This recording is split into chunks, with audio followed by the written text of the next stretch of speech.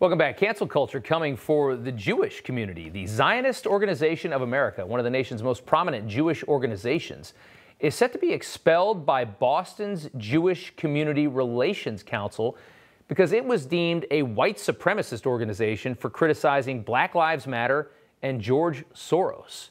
ZOA President Morton Klein put out this tweet in June of 2020. Black Lives Matter is an anti-Semitic, Israel-hating, Soros-funded, racist, extremist, Israelophobic hate group. This prompted a response by 7 left-leaning Jewish groups in the Boston area to file a petition with the Boston Jewish Community Relations Council calling for ZOA's removal from that group. Here to discuss this further is the president of the organization himself, Morton Klein. Sir, thank you so much for coming on. By the way, this wasn't left-leaning groups. This was the far-left groups that are really hostile to Israel, J Street and New Israel Fund. It's as far left as you get, not simply left-leaning. Okay, fair enough. Catch us up. I mean, it's an interesting story, obviously. Catch us up on what's going on here. Where do things stand?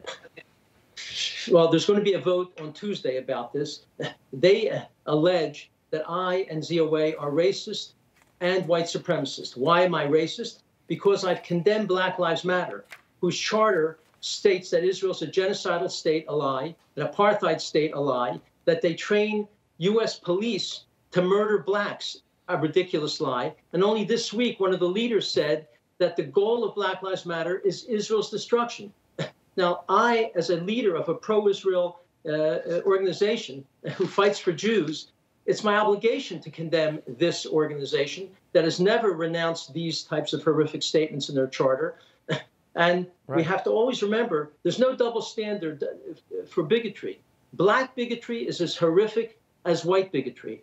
And they call me a white supremacist. Why? And you'll find this interesting, so will your audience. Because I've been on Sebastian Gorka's program and Steve Bannon's program.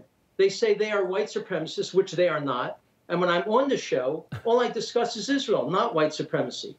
And I'll also tell you, as a child of Holocaust survivors who has lost virtually my whole family to unbridled racism and unbridled German supremacy over Jews, I am extremely sensitive to this type of hatred, and I've been fighting against it my whole life.